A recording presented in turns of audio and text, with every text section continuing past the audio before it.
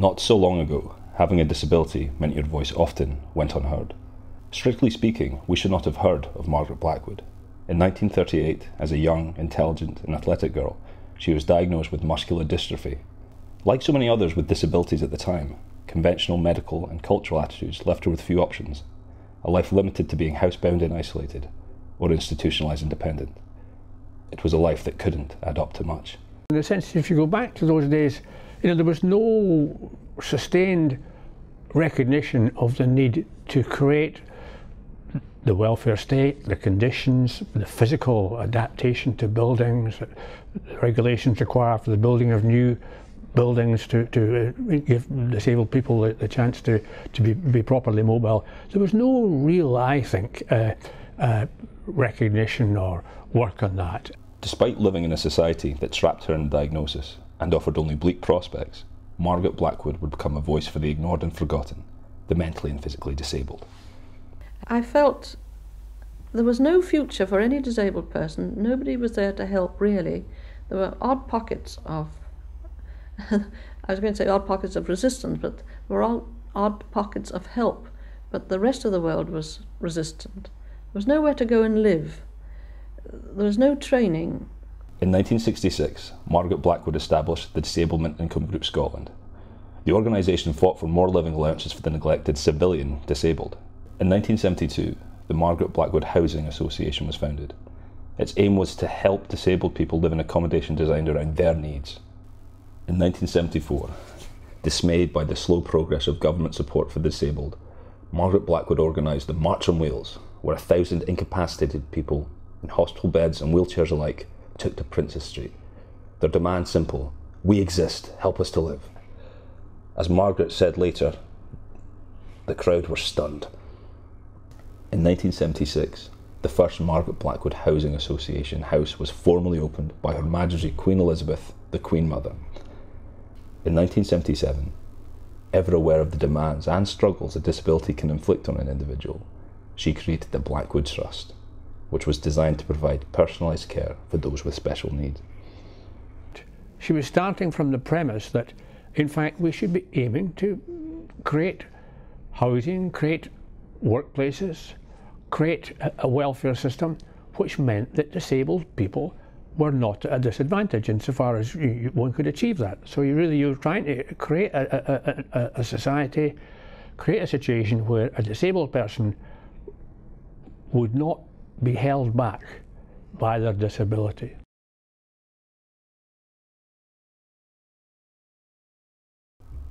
Against a backdrop of political apathy, her radical spirit and relentless campaigning ensured those who should be listening listened. It ensured that a person from a background of incapacity and pain had the same rights as an able-bodied person. It ensured the opportunity for countless disabled people, then and now, to have a home and to belong to a community.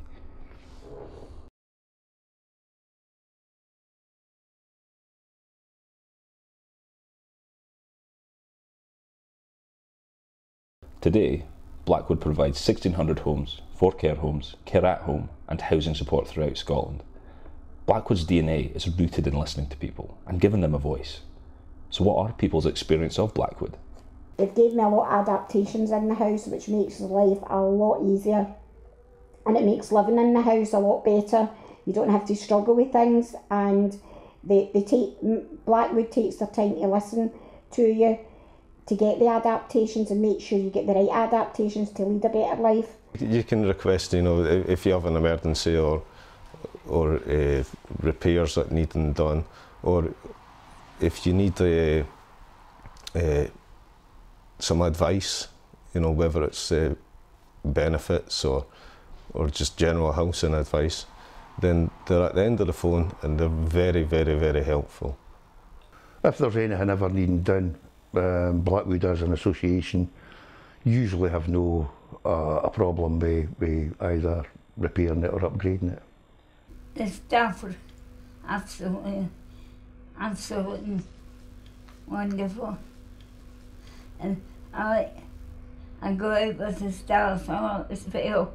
Blackwood's helped me a lot to be more confidence in myself and try new things and stuff like that. Because from Blackwood I've done my power chair football. Because we've been with Margaret Blackwood for a long time, we've had lots of different housing officers, and I found them extremely approachable, and they care and they listen and they get things done, yeah. I can only talk personally. My housing officer was brilliant. I mean, he was fantastic. He sorted it out for me. He sorted out another couple of problems that I was having with the local authority, and I can only praise him. I can't say much more. I mean, he was fantastic. He put myself and my partner at ease. He visited us 2 or 3 times. It was just a quick visit and away. He came out, he talked to us, he told us what he thought would happen. We have housing support, and we have girls that come in and help you in the house, help you keep the house to a standard that you like, and the girls are absolutely marvellous. I have Kerry or Dion, and the 2 of them are absolutely great. They come in on Monday for 3 hours and Friday for 2 hours, and apart from anything else, they're friends now. They're not just workers, and that's up to Blackwood. You know, that's a testimony to themselves, because they're helping you lead a better life.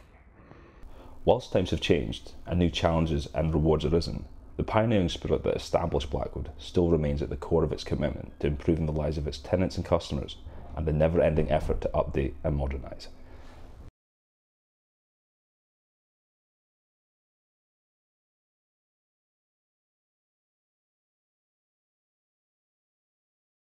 Blackwood's founding principle has always been in its ability to change, innovate and invest in new technologies.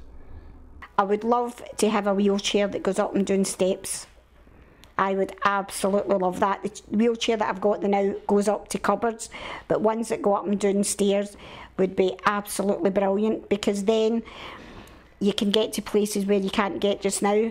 You need ramps, and sometimes, you know, ramps aren't available, but if the chairs went up and down steps, love it, love it. Well, in the future I maybe would like something that I can open my windows with. Well, this driverless cars is quite a good idea, which we're seeing tests of now. That's quite interesting technology. If you could start with a proper footprint for a disabled house, and then ask the tenants, where do we go? Here's the shell of the house. What do we put into the shell to make your lives better? I think that the technology would be a bit more advanced than what they're actually putting into their properties at the moment, because everybody has their own idea of what makes their life better.